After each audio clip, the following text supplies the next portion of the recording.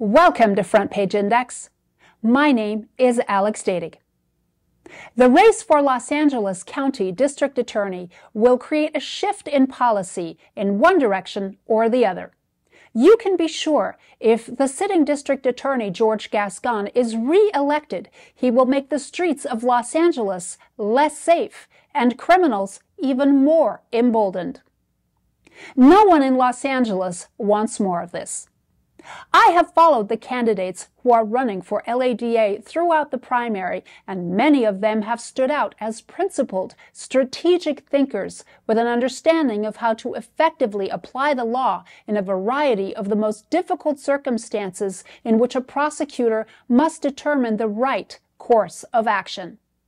What is clear, George Gascon is reluctant to face the music, skipping at least half of all primary debates. In debates he has attended, Gascon struggles to identify his message and keeps pointing to confusing data models no one can see. He promises to complete his work if re-elected for a second term, but no one understands what that means. Of the 12 candidates, among the challengers, the race is between 3 or 4 candidates. But only one of them shows he has the fundraising capability, administrative experience, and capacity to run the largest local prosecutorial office in the United States. That candidate is Nathan Hochman. Many of the candidates have explained if they were to be elected, the policies of George Gascon would be no more. The primary debates confirm Gascon's policies are reckless, pro-criminal, and dangerous for victims who feel unprotected and even exploited by Gascon's policies.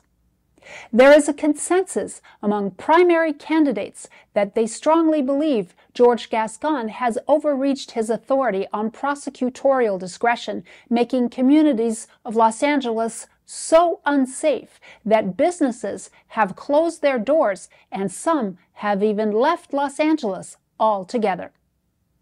Los Angeles County voters have never been faced with a more impactful decision than the one that is before us now. Electing the next district attorney is not just a policy decision. It is also a quality of life decision for a better, safer Los Angeles.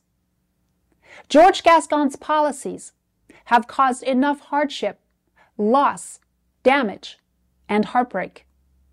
Enough. Gascon must go. From the front lines of America's leading political news and opinion, I'm Alex Datig with Front Page Index. Politics for you.